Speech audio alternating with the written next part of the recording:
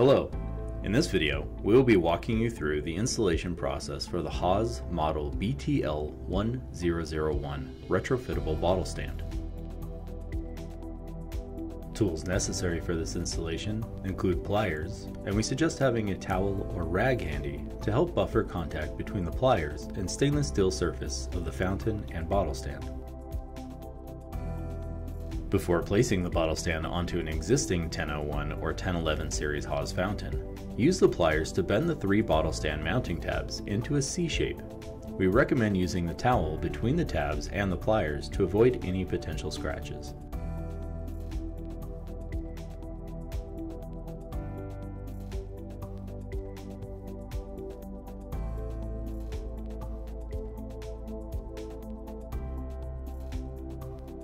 Apply a small quantity of sealant, either plumber's putty or silicone, along the back edge of the underside of the bottle stand.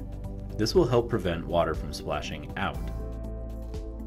Slide the bottle stand onto the back of the bowl as shown, pulling it fully forward.